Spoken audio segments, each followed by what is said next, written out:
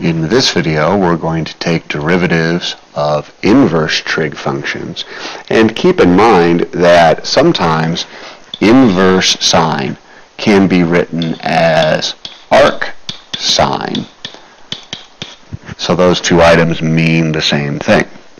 So here we've got an inside function of 3x. Let's keep that in mind.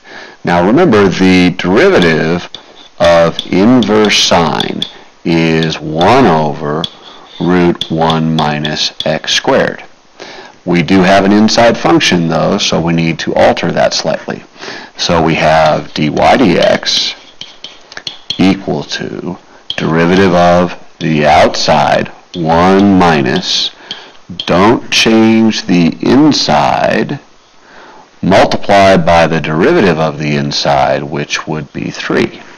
So I have dy dx equal to, we have a 3 on top, root 1 minus 3x times 3x is 9x squared. We cannot take the square root of the 9 and the 1. There is no reducing. In example 2, remember this could also be written as arc cosine for x. The derivative of inverse cosine, remember, is negative 1 over root 1 minus x squared. But since we have a chain rule problem, we alter that slightly.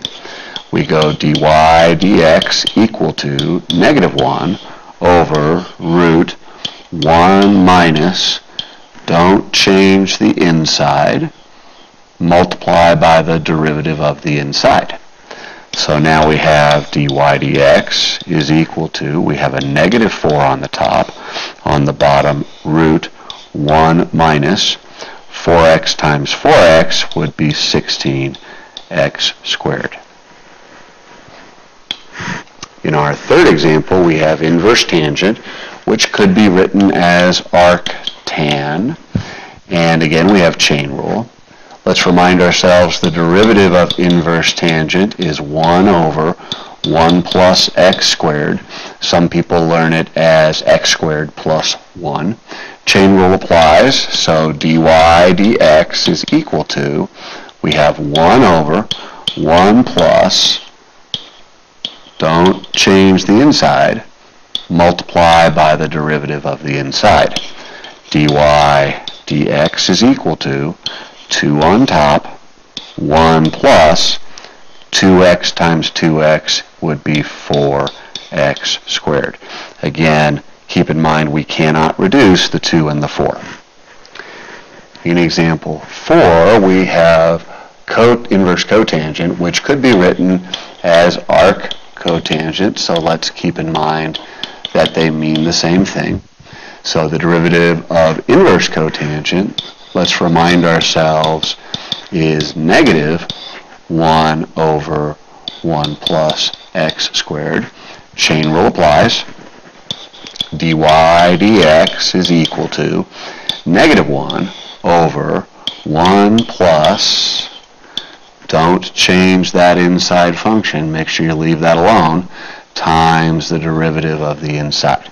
So dy dx is equal to negative 5 over 1 plus, this time I'm going to leave that as 5x minus 2 squared.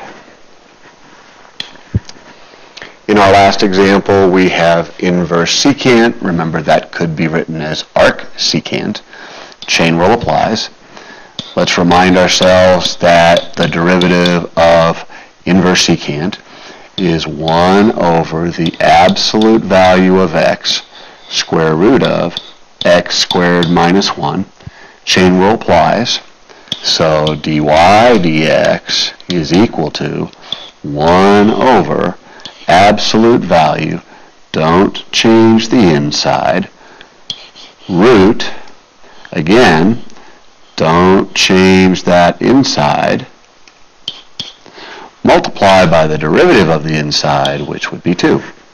In this case, yes, you can cancel that top 2 with that bottom 2 because they are both positive 2's, and so we have a dy dx is equal to 1 over absolute value of x, square root of 2x times 2x is 4x squared minus 1.